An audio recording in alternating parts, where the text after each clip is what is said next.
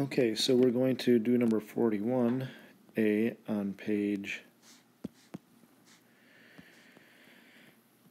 I can't even write PG anymore, page 879. So they give us the two half reactions, so let's go ahead and calculate the cell potential. So we've got chlorine plus 2 electrons, give me chlorine gas. Okay, and then over here we got bromine plus, give me 2 bromides. This is a gas, that's a gas. I wrote this down wrong. There we go. Aqueous, aqueous. Cell potential for the half reaction 1.36, 1.09. So we need a positive cell potential, so we're going to flip this one.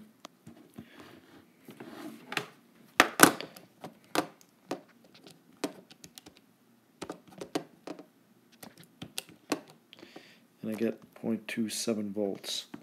So when I flip this,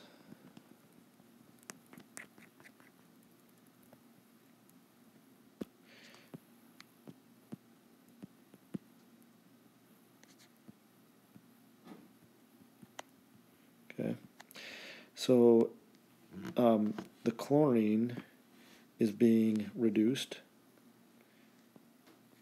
and my bromine is being oxidized. Okay. Okay, so now we can draw this.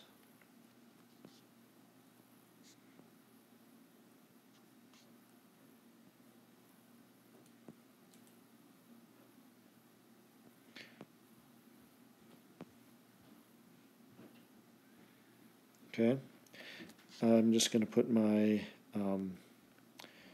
oxidation over here, my reduction over here. So this is going to be the anode,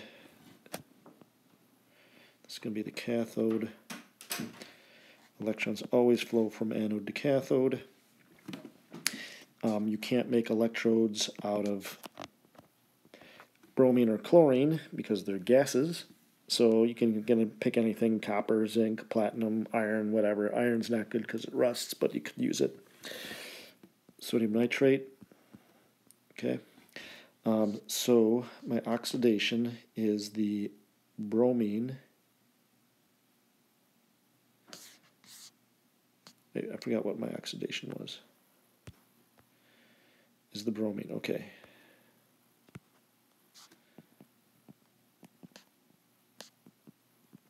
So bromine gas is going to form at the anode. On this side, the chlorine, so my electrons go boop up into there.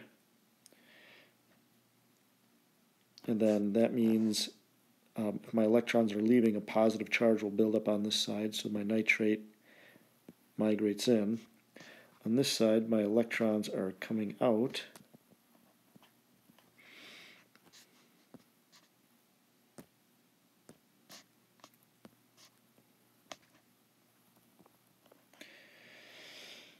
And so if electrons are building up in here, you're going to get a negative charge here, so the sodium is going to migrate in.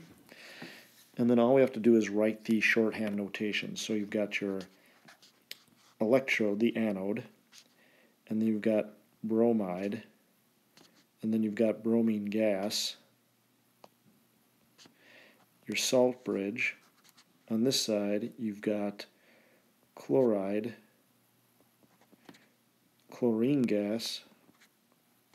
So a single line means a phase separation, so aqueous is different than gas, so that's why the gas is separate from the aqueous.